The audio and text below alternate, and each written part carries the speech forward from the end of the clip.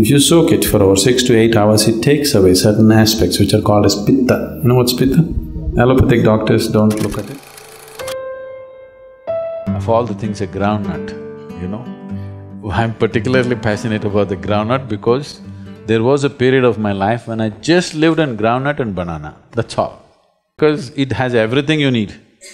Just soaked groundnut, one handful, this much of groundnut soaked overnight, one banana, my entire day would go.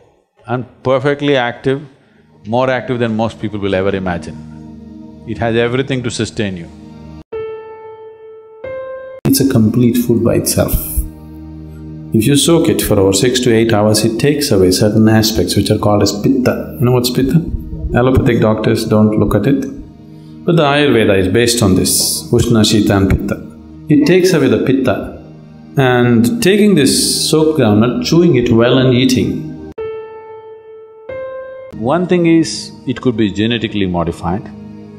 They are no more declaring which is modified, which is not.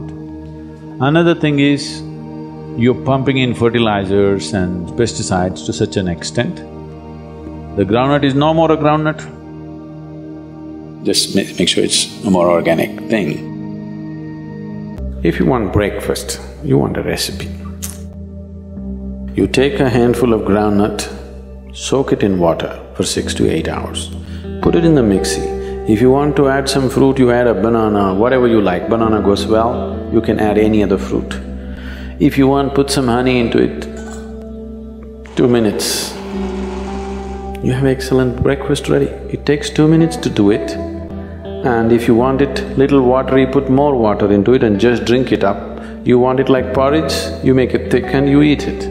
You will see easily it'll keep you for 4 to 5 hours and it's highly nutritious.